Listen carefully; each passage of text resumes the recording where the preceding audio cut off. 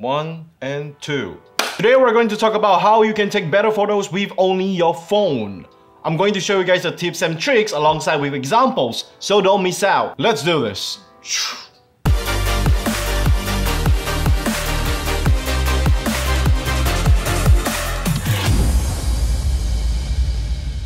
Hey guys, this is Justin and welcome to my channel where it's all about photos, videos, and camera stuff for beginners. So start learning right now by subscribing and hitting the bell button beside to get notified every time I post a video. Not everybody has a camera, but everybody certainly has a phone. It doesn't really matter what kind of phones you are having as long as it has a decent camera. And remember, it's just a tool for you to express your inner creativity. The most important thing that you can do to immediately improve your phone photography skills right now is by turning on the grid or learning how to use them. Ultimately, it doesn't really matter what kind of phones are you having as long as it has a decent camera, and learning how to compose your shot is far more important than anything else. By turning the grid on your phone, you'll be able to compose your shots based on the basic principles of photography, which is the rule of thirds. Rule of thirds is the basic principles of photography where your pictures will look the best if your subject is placed on the lines or on the intersections. You can either position your subject on the left, on the right, on the top, or on the bottom as long as they have a clear separation of them and the background. I'm going to show you guys some shots taken with the principle of rule of thirds. A short disclaimer here that all the examples that we'll be seeing later on will be taken from pexel.com or pixel.com or however you want to pronounce it. They do have a lot of amazing photos taken by a lot of amazing photographers, and all of the examples may not or may be shot with a phone, but they do serve as a great example of rule of thirds. So here's a picture of a man before jumping into the waterfall. Is he gonna jump? Nobody knows.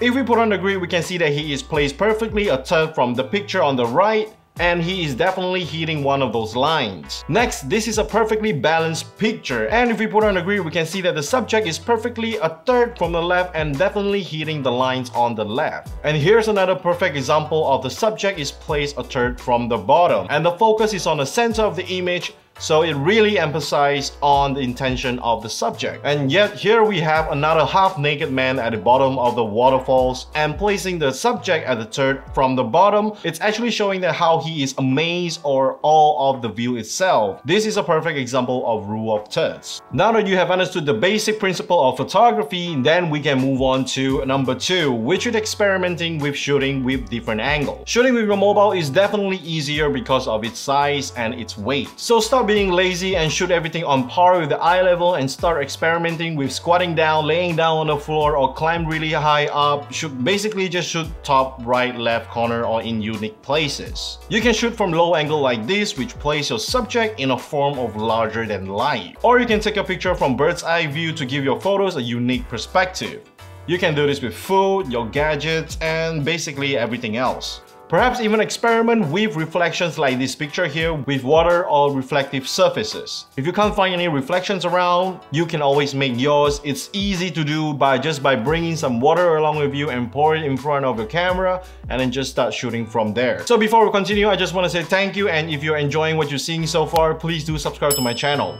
Thank you very much. Number 3 is to look for repeating patterns, leading lines, or symmetry. Our eyes like to be guided on where to look, and it's all happening at the back of our heads. We humans are built to spot lines, recognize patterns, and symmetry naturally, and if you know how to capture your audience's eye, then you're on your way to success. So when you're traveling and taking pictures, stop standing where everybody else is standing. Instead, look for leading lines like this picture here in the church, or this suspension bridge picture where all the lines are super obvious and it really catches your attention. Same goes for patterns, whether you're taking pictures of food, buildings, or even the floor. Look for repeating patterns and shoot as symmetry as you can. Back to our first point, having the grid really helps out in this. Number 4 is to set your own exposure manually. Oftentimes the camera will be overexposing your photo just to keep it safe. If you're shooting in dark places, you can always tap focus and then drag up a little bit to bring up the exposure to show the hidden detail. Or if you're shooting in broad daylight,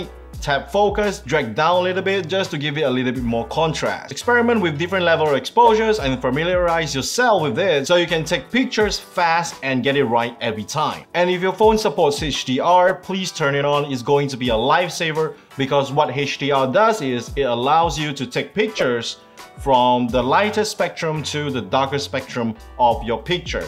and behind the scene is going to be stitching everything together and presenting you with only one picture. In simple words, you'll be able to capture everything. The files might be bigger, but it's definitely worth it if you're doing it right. Number 5 would be to edit your photos. I know the best photos doesn't really need any kind of editing, but right now I'm just talking about minor adjustment or just to add in your signature style. To do this, I always go to Lightroom Mobile every single time. Number 1 is because I have an active subscription. Number 2 is because the software is really powerful and the editing tools are really great as well. It's actually the next level stuff. Simple minor adjustment can make your pictures go a long way, believe it or not. And for example, I took this picture in a rush when I was walking to work, and to be honest, I didn't stood there and take the picture. I was walking and I just snapped it from my knee, but I really want this photo to work for me. So first, I'm going to edit this photo by fixing the composition by going into the geometry panel. I'm going to scale this picture, rotate it, adjust the X offset as well as the Y offset so that my subject is right in the middle. In this picture, my subject is the guy right here. I'm putting in the center. Next, I'm going to fix the basic settings where I can adjust the exposure, the contrast, the white, the blacks, the highlights, and the shadows. And after we're done with that, let's don't forget to add some texture into our pictures as well. For this, I'm going into the effects panel where I will adjust the texture,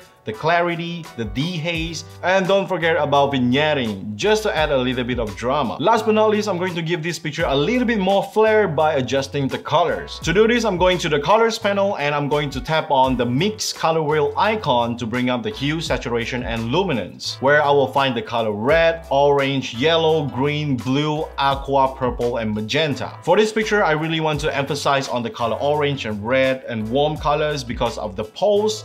So I'm going to desaturate the rest of the colors like blue, purple, magenta, and also green. So here's the before and after picture. What do you guys think? I believe everybody can be better at taking pictures or learn how to edit pictures properly by following the last tip, which is to practice, practice, practice. Just keep practicing until you run out of batteries or you run out of space. Just remember that we're not shooting on films anymore where it's expensive and it's limited. So take advantage of that and never stop shooting. That's it for this video. What do you think of the list? Or if you have any questions, now's the time for you to leave a comment down below. Subscribe to my channel if you haven't, and don't forget the bell button beside. Like if you like this video, and again, thank you for watching.